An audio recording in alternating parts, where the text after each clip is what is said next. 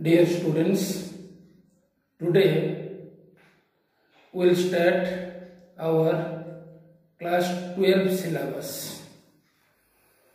In physics, first two chapters, chapter 1, electric charges and fields, chapter 2, electric potential and capacitance.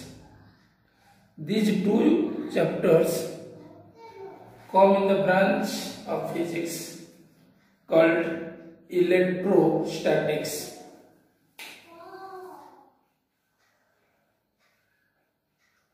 Electrostatics. What do you mean by electrostatics? You see, this consists of two words. One is your electro, the other one is your statics. Electro means electric charge. Statics means rest. So, electrostatics means it is the branch of physics that deals with study of electric charges at rest. So here question arises, when the electric charge moves.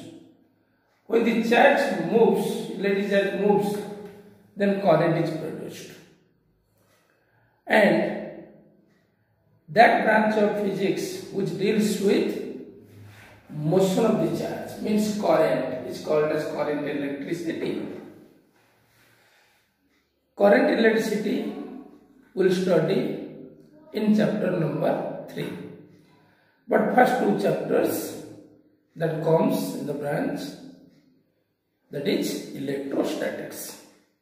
So let us start our first chapter, that is electric charges and fields. Chapter number 1,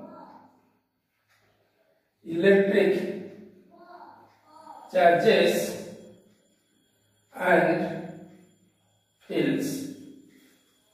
First one, electric charge. What is electric charge? So, electric charge, it is the intrinsic property,